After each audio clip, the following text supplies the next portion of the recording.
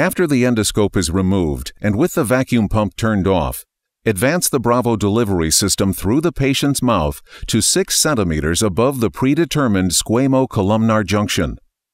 For proper insertion, the capsule should be facing the tongue.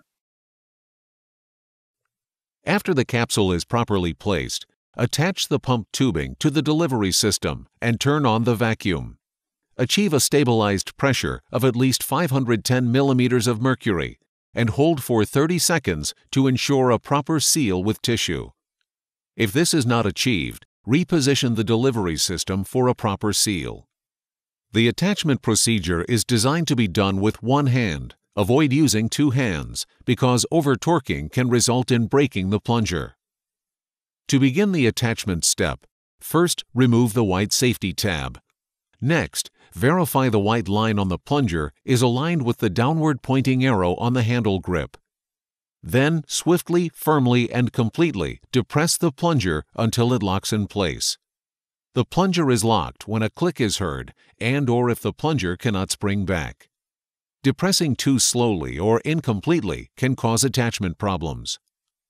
Next, turn the plunger head clockwise, about 1/8 of a turn or 45 degrees. When rotating the plunger head, do not over-rotate the plunger beyond the upward pointing white line, as this could cause the plunger to fracture. When the plunger head is rotated, an internal spring will automatically push the plunger back and will release the capsule from the delivery system. Next, verify that the plunger has been fully retracted. If fully retracted, a white line on the plunger shaft will be visible. If this white line is not visible, use your thumb to raise the plunger head.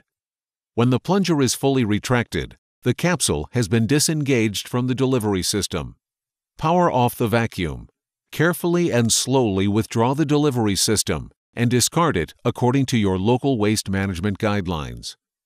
If the plunger breaks and cannot be retracted, or if the delivery system will not release from the capsule, see the troubleshooting section of the Bravo delivery system instructions for use for further instructions.